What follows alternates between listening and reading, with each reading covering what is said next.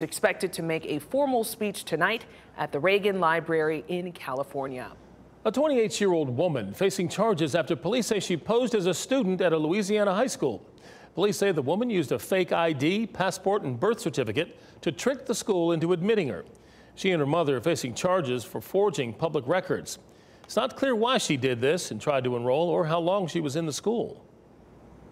Heads up, parents, kids can ride for free this summer on Amtrak trains. The summer flash sale is happening now. Amtrak is offering a free companion fare for kids ages 2 through 12. The sale started today. It lasts until June 20th. This limited time offer is available on most routes. Coming up, a mother is grieving the suicide death of her 18-year-old daughter. It happened 3